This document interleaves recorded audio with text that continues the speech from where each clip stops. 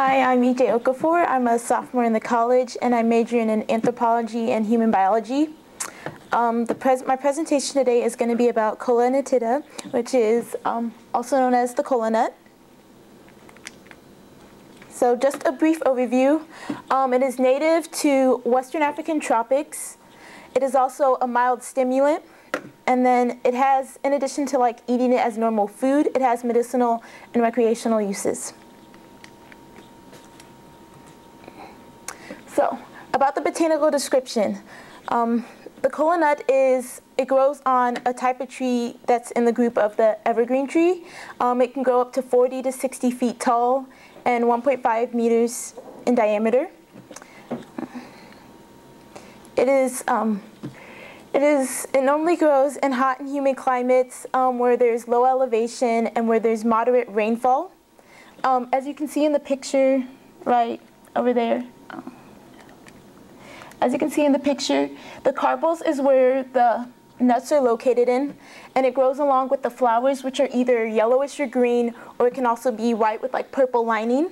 The nut is spread by the slave trade, so normally it's found in Western Africa, but now you can find it in places such as Brazil or in the southern parts of Africa like Zimbabwe. So traditional uses. In the 12th century, it was found by an Arabian trader named, I don't know how to pronounce it very well, but El-Gafski. He found out that it relieved stomach aches, it possesses warming properties, and then also in the Muslim, it's used as a masticatory product that's not condemned by Islam. Normally like no other stimulant is allowed. So this is the only one that they're allowed to use. Also, traders who are traveling long distances, like for the slave trade, they would eat it and it would help reduce fatigue, hunger, and thirst. Also, they found out like it made them more aware when they were traveling. Other things that it has helped, it also helps male sexual impotency. It also helps headaches, and then it's a diuretic. Some ethnobotanical uses is that it is a mild stimulant. It's used recreationally, like the sharing of tobacco. It can either be used individually or in groups. It has a bitter taste when you first eat it, but then it has a sweeter taste after. So it was used as a sweetener, like if you ate something bad, or you could use it as a sweetener. In the original Coca-Cola, it was also used in addition to coca. And then also in African societies, it's used for special occasions like weddings or just parties, like you'd bring it as a gift. Also for dowries, like for if you want to get married.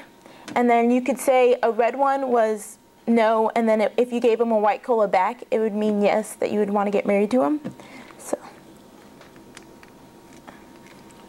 So the main constituents is caffeine and theobromine.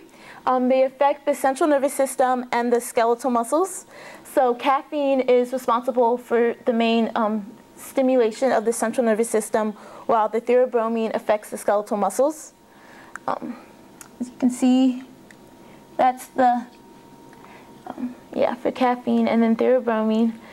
So the caffeine content is actually really high. In addition, in comparison to coffee, it has 3 times the amount of caffeine, so it's really powerful. And then another active constituent is collagen, which helps like the heart stimulant. So biological studies. It was known as a bronchodilator. It helps, it blocks an inhibitor, so it allows to help people with like asthma. It could help them also. It's used as a diuretic, so like dropsy, it could also help that, like it helps water retaining. It was known as an anti-tumor, and then it's said to have weight loss, but the issue with that is that it actually puts weight in your organs, and so that was one problem with that. And then another thing was that it was sort of found that it could help herpes, but that's not necessarily like, it hasn't fully been tested, so they're still looking over that. So the only clinical study that I found was the cardiac effects on a person. It increases the metabolic rate it seemed to increase as you ate more kola nut because of the caffeine. And then also the rhythmic heart activity, the more kola nut that you ate, the higher the heart would beat. So that was a problem. And there's more studies that they're trying to find out, like if it has any other effects, but that's it for so far. Okay, so some contradictions. One study I found that malaria, it actually, the caffeine actually inhibits the CAMP in our body, so then it allows the parasites to multiply faster.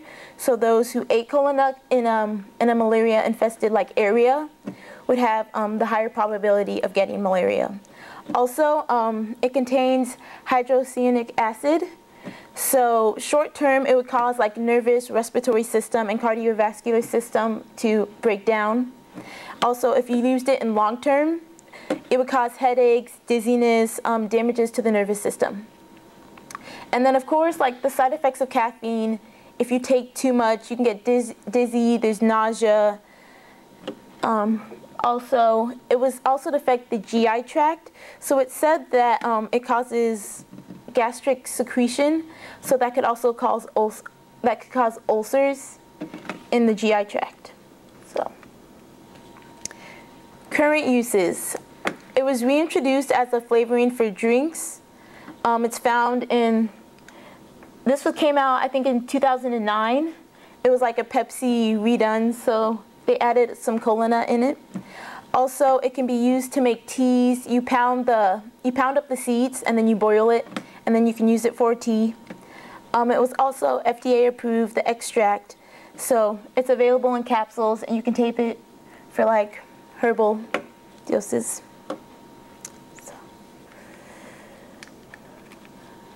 The conclusion. So the kola nut is centuries old. It's been around for a long time. Even before we found its medicinal uses, it was just used as an everyday thing. They knew the stimulants, so they would use it every day or just for special occasions or like religious customs. It's a valued commodity for several African countries. They make a lot of profit off of it. Also, the medicinal and recreational uses is very important. And then it's a powerful stimulant that counteracts fatigue, thirst, and then hunger. So any questions?